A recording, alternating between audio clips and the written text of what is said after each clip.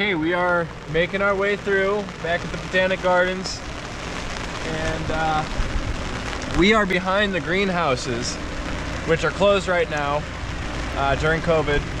But this is the backside. A lot of the labs and offices we just passed, and then here are the greenhouses. So I don't know. Let's go up to the window. Staff only. Let's go up to the window. You can see inside there's a lot of stuff in the making for this season. I didn't know you could ever go in here. No, this is private. When they say they're closed because of COVID, are these the greenhouses?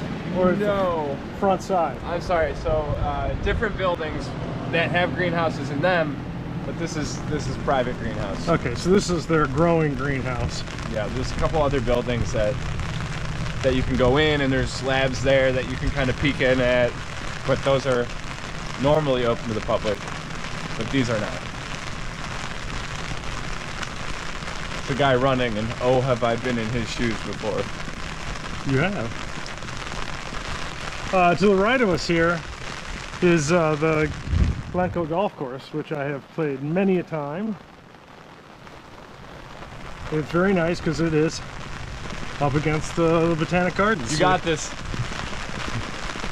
You got a couple of holes that are kind of, well, right here, like this one.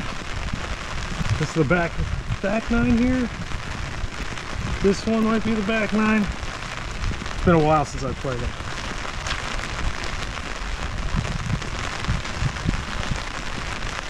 Boy, that was good.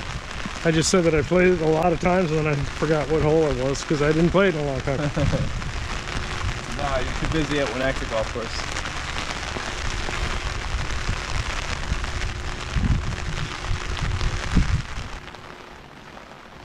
Alright, this is definitely the back side. This is where the sausage is made. Where the syrup is made. And you can see the rain is definitely coming down.